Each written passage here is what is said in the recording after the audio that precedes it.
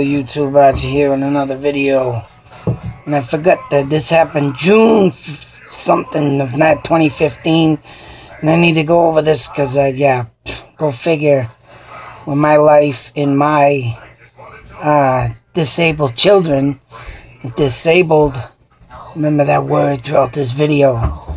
It's very hard to think and concentrate and do things. And I would like to throw under the bus of the controversy that a Maine restaurant owner, which I will not give a restaurant name, and I will not give a, but if you look it up, so be it, you'll find it.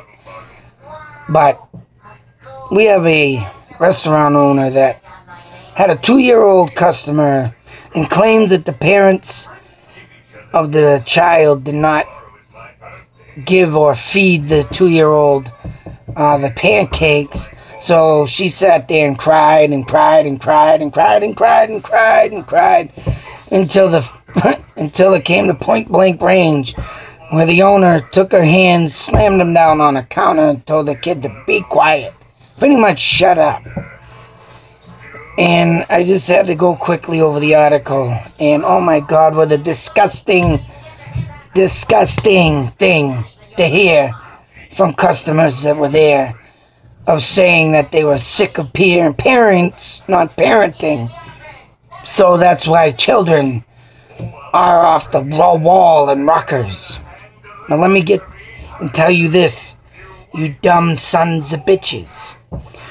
Now, not knowing if the child was disabled throughout the video, keyword disabled, and taking it upon yourself that, oh, the parents did not feed the child the pancakes, or 2 or 3 or whatever the fucking case may be. Excuse my language.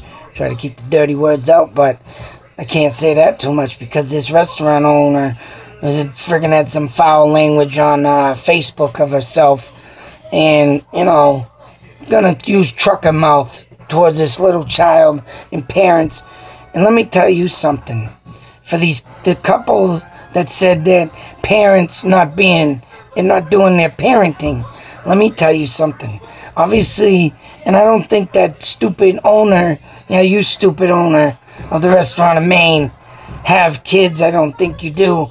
But believe me, hopefully you do end up with kids, and you're cursed with what people deal with reality, woman, of what really goes on with a disabled child's mind. Now, right, this ain't the fucking back in the day where you can take your child, paddle their ass, and get away with it.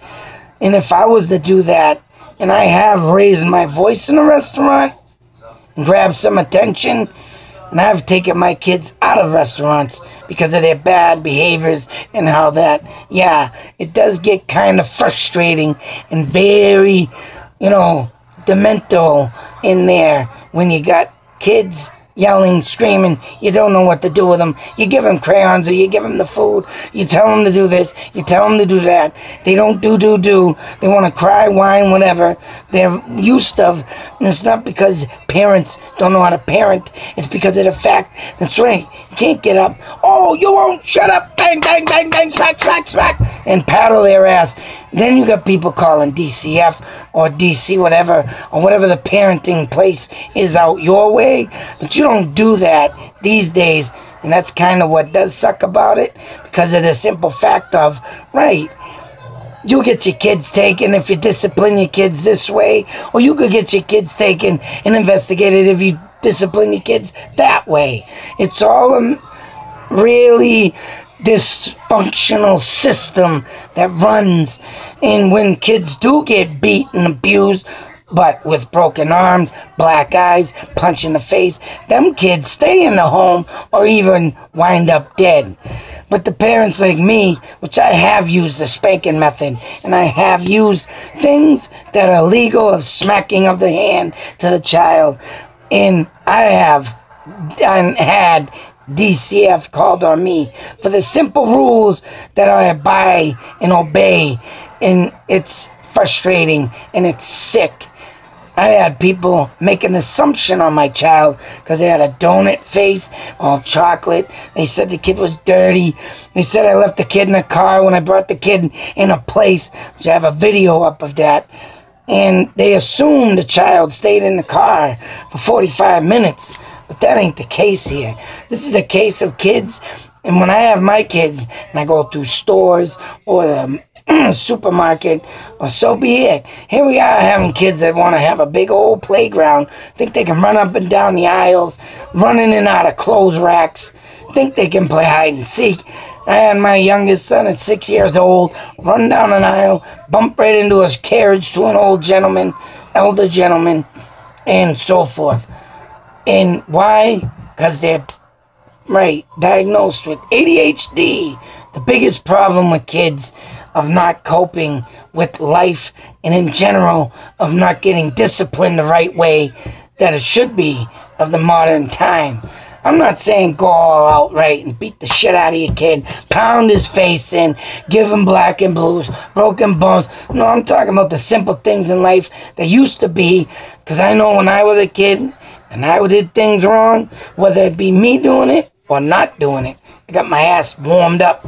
There was days when I couldn't sit properly for 2 days on my bed and be, ooh, getting up, ooh, yeah, tucking the old buttocks up, going, ooh, that hurts, wow, on fire, yeah, that's right.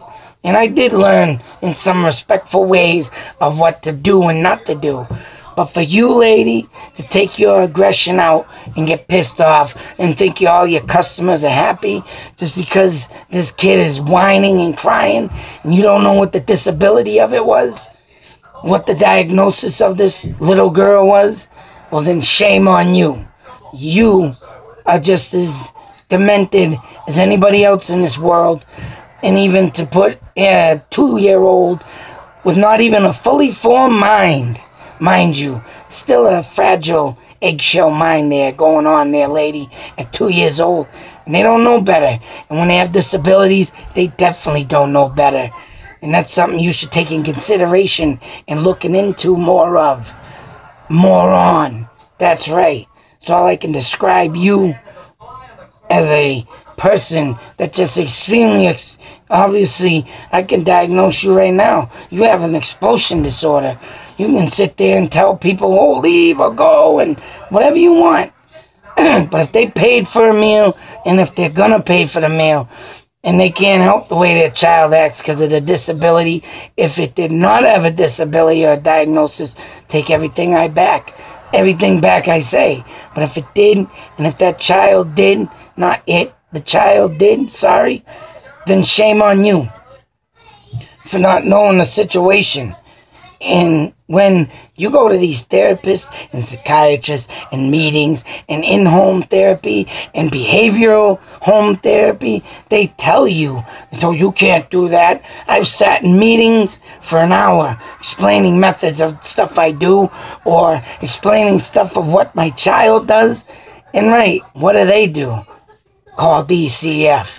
Or they just give out and hand out things that the child is supposed to do, or you work with the child, and it don't work because it's all boring.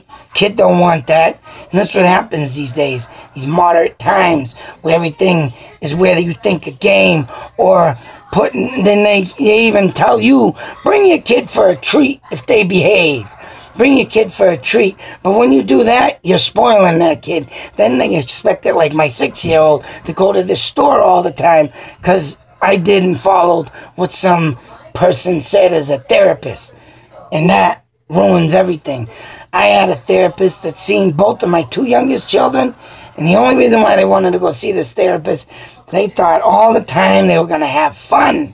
So when I did have a serious issue with my child and bring him into this therapist, they're going to have fun in trying to get this therapist to listen to even something of the point where my kid, running out in front of a car or maybe going in the store, knocking over a whole rack of clothes. Therapist didn't want to hear this. You know what they said to me? I want to hear the positive stuff. No more negative. So what do you do, lady? What do you do when you got therapists telling you this when they're supposed to be helping your child? There's no ways. It's a 360. You spin, you're doing a complete donut all your life until your kid grows up, gets out of your hair, and you get back what's little sanity you're left with, and that's it. That's how life goes with children. And I hope for God, if you haven't got kids yet, I hope you do. Curse you having kids, and hopefully they whine and cry, excuse me, and have a disability like this child, which you didn't even know of, because you just want to blow up because you're just a big badass. And that's what you think you are. And when you do them interactions of swinging your hands, slamming your fist in front of a disabled child, they don't know how to interact with that. They get scared, or they even get more frustrated and yell more, scream more. If you did get the kid to shut up, that's right. Them parents don't do that. I yell at my kids. As you can see, my voice is kind of stressed because I'm always yelling at my kids. The only thing I can do is yell. But do you think that even works at times? But then again, if someone was to do that in your restaurant and raise their voice, would you allow that? Or would you think they're a sick maniac gonna explode and kill everybody in the restaurant? Because I'll tell you something right now. There's a voice that I use, and it's not sane. Let's put it that way. When you use this voice around my kids, they spread out, they scatter, they go do their business, they quiet down, is right. But if I was to do something like that in your restaurant, and the only way to control a kid would be that method of mine, screaming at the top of your lungs like a freaking madman, you'd probably call the cops on me. So you better wonder why the kid sat there, screamed and cried. That's right. Because these days, there's no interacting with children on how to get them to stop to do something. Because people have it in their heads, well, if I do that, this is going to be called, they're going to go to cops, to this, that. There's so many things and alternatives that twist this story around that you miss business owner, don't have the thoughts and experience, obviously, which I do. Which I have street smarts, and I've grown up around a lot of kids with disabilities in broken homes. Myself, broken home. And you know what? When you don't have that experience, to end this all right here, you should keep your big mouth shut.